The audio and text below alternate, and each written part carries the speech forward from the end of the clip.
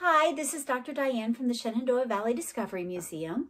So we've been talking about the three billy goats gruff, and we talked about one thing you could do to help them get past that mean, ugly troll is to go over a bridge.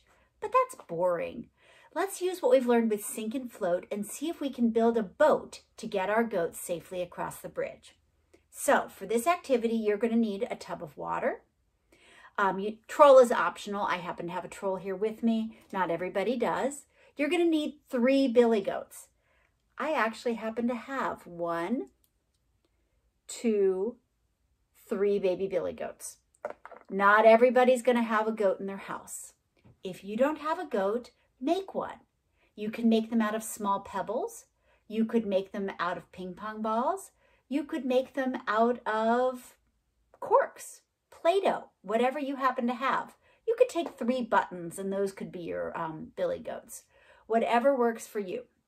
So I've got my goats, I've got my troll, I've got my water. We're going to use the engineering process as we try to make our boats. You can use any kind of materials you can find around the house. A quick look, and I found things like tape. I've got some plastic yogurt tubes. I've got some craft sticks, lots and lots of those. I've got a little bit of masking tape. I'm going to even try out a vase I found just to see what happens. So anything you find, you might choose to use foam. You could use packing materials, paper towel tubes, whatever you think is going to make a good boat. Bring that in. So we're going to use our engineering process. We're going to think about our design. We're going to build it. We're going to test it. And if it doesn't work, we're going to take it back, rethink it, and try something else. So for my first design, I say let's try our little vase I found. Do you think it's going to sink or float? I'm going to put my 3 goats in.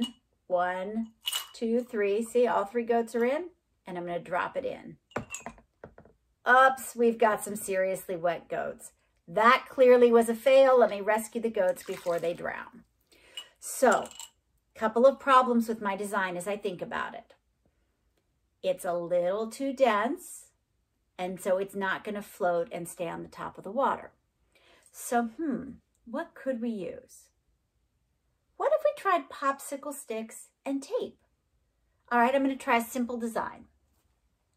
I'm going to take 5 popsicle sticks taped together and see if that's going to float.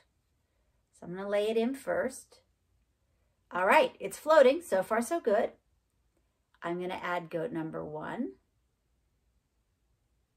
Goat number 2, and goat number 3. Uh-oh, we have a design flaw. They are all wet. So let's think about how we can do it.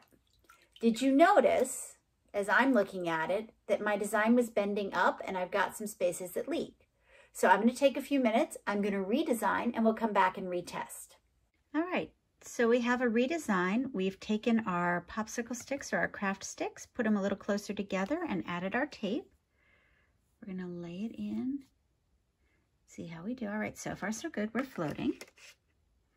So let's add goat number 1. We'll add goat number 2. And we're going to add goat number 3. All right, let's see if we can get him safely away from the troll.